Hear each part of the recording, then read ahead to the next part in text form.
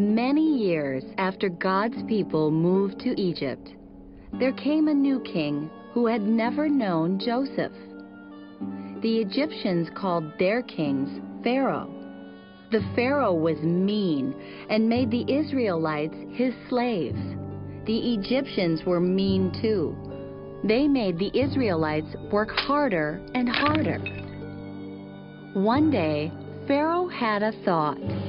There are too many Israelites, and they are too strong. So he thought up an awful thing to do.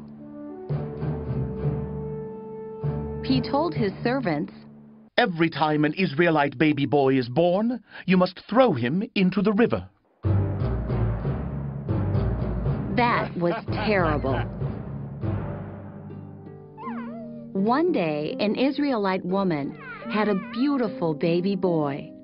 She decided to hide her baby. It was a good choice.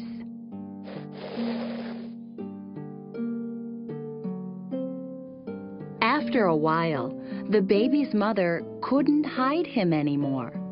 So she got a basket and fixed it so the water could not get inside. Then she put the baby into the basket and put the basket into the river. The baby's big sister, Miriam, stayed close by to see what would happen.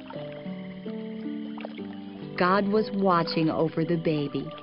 The Egyptian princess came to the river to take a bath and saw the basket. Bring me that basket. Just as her servants brought her the basket, the baby cried out. Oh, look! It's a little Hebrew baby. The princess decided to keep him as her son. She named him Moses. Miriam was still watching. Even though she was frightened, she stepped out of her hiding place and asked, Would you like me to find a Hebrew nurse to take care of the baby? Yes. Yes, please do. Thank you. Miriam ran home and got her mother, Moses' own mother. The princess even paid her to take care of him.